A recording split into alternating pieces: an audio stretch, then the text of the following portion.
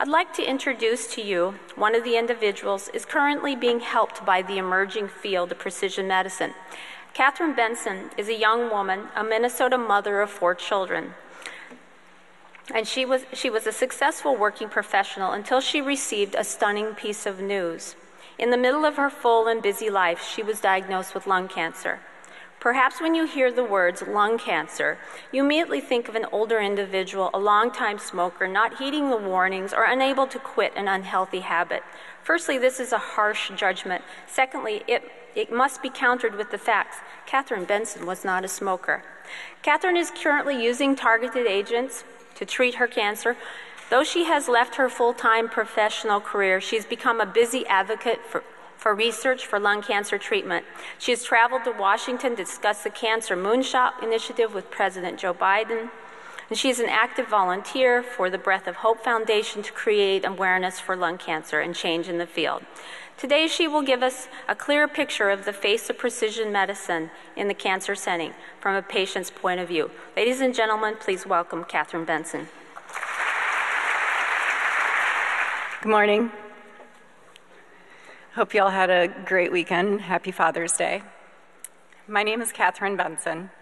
18 months ago, I was diagnosed with stage 4 non-smoking lung cancer on New Year's Eve 2014.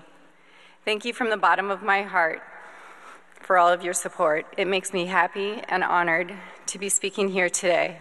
Lung cancer is America's #1 cancer killer. Anyone with lungs can get lung cancer. With that said, when I was a little girl, I always dreamed of having a family, but I never dreamed of not being there to watch my kids grow up. Because of people like you, I am still standing here today 18 months later, after I was told I had 12 to 24 months to live on chemotherapy. If I had been diagnosed at least 5 years ago, I wouldn't be here talking about the new targeted therapies I was a match for, which has prolonged my life and my quality of life. Last summer, I was even able to participate in the Susan G. Komen 3-day walk with my good friend Pam Jacobson. This month, I watched my son graduate from high school. I spent the night in the car with my daughter on her 16th birthday so she could be the first to be in line to take her driver's test. Yeah. My 13-year-old daughter went on her first overnight camping trip, which was harder for me than for her, I'm sure. And last week, my youngest daughter and I went to Washington, D.C. with my dad, Congressman Rick Nolan, for some extra special together time. While I was in D.C., I was also honored to be able to watch my dad get an amendment added to the Department of Defense bill for an additional $2 million towards lung cancer research. Very proud of him. Lung cancer kills almost twice as many women as breast cancer. With more awareness and better early detection screening and precision medicine, I hope we can change this number. For a few years, I had mentioned at times to my sister, who's here with me today, that something was wrong, but I couldn't put a finger on it. The cancer could have been growing for 2 to 3 years. During random doctor's appointments with my kids, I would ask the doctors about my swollen lymph nodes I had here. Every response was the same. You're young, you work out, non-smoker, the lymph nodes are just doing their job. I can remember actually playing with my lymph nodes at times, and I'd ask my husband if he thought it was weird that I could feel them. When I was diagnosed, I was 40 years old, wife, mother, and working full-time. There were times that I thought maybe I was depressed. My workouts were becoming even harder and harder. But cancer was never considered. I thought there was something wrong with me, but I couldn't fix it, and it was very frustrating. Knowing what I know now, I could have gotten ahead of the cancer before it became stage 4. Even up until the day I went in to see my general practitioner for a persistent cough, I felt like I was wasting the doctor's time.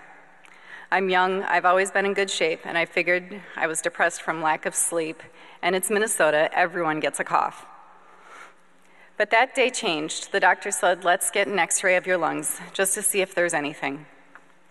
I'm grateful every day for the targeted therapies that have prolonged my life and my quality of life. My cancer mutation is EGFR exon 19. There are 2 targeted therapy drugs approved for my cancer mutation. I initially started on afatinib, 400 milligrams. However, the side effects were not sustainable. I had mouth sores within the first week that were so painful I needed to take painkillers just to get through the day. My doctor immediately, and I lost 7 pounds too, which is a lot for me. My doctor immediately changed me to Tarceva. I lasted on that for 15 months. At that time, the cancer started to increase. On a side note, I also want to say I'm very grateful for the new blood biopsy that I was able to take at that time, which my doctors determined that my cancer had not mutated into a different gene type.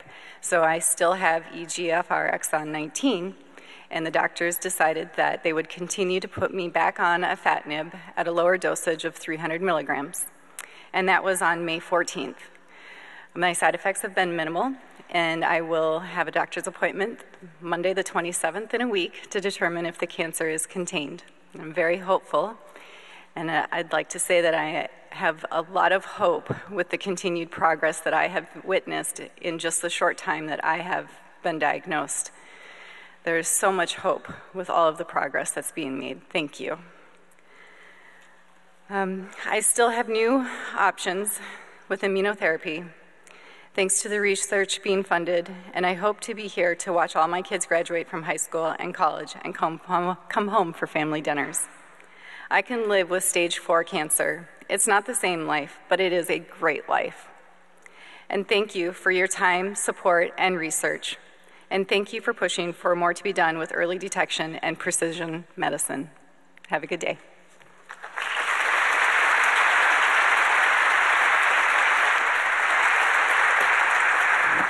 This woman is nothing short of remarkable. Let me tell you, she is an active mom. She has 4 young children. And Katherine, you're an amazing woman. Thank you so much for coming today. So, with Katherine's story, she is evidence that targeted therapies in lung cancer are nothing short of remarkable. However, there is a long way to go in curing lung cancer. But as Katherine is, I am also hopeful that there will be progress, and someday lung cancer and other terrible cancers are only going to be chronic diseases that a person lives an entire lifetime for.